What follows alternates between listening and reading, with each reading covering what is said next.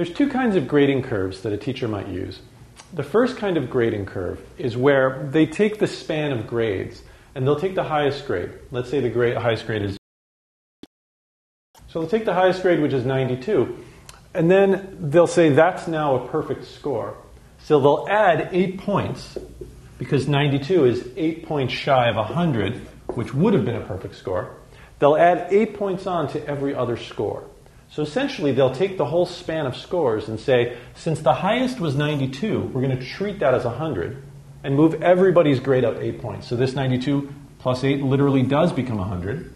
Somebody else maybe who had gotten an 84 with the curve now has a 92. So an 84 curved on this grading curve would be a 92. That's the first kind of grading curve. I think it's the one we see most often, especially in high school and in lower grades. The second kind of grading curve is a distribution curve, where a teacher, maybe even before the class starts, before the semester starts, says there's going to be a certain amount of A's, B's, C's, D's, and F's. And we're going to distribute those grades across this. We're going to have, 15% A's and a certain percentage of B's, C, D's, and 5% F's. And that would be called a distribution curve.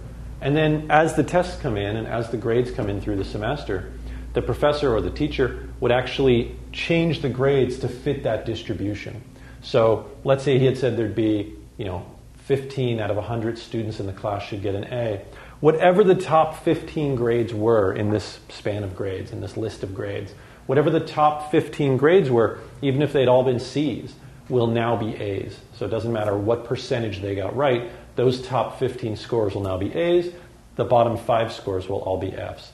That's a much less common grading curve, I think. I think we see this kind a lot more often. Although I've heard in university we see the distribution sometimes.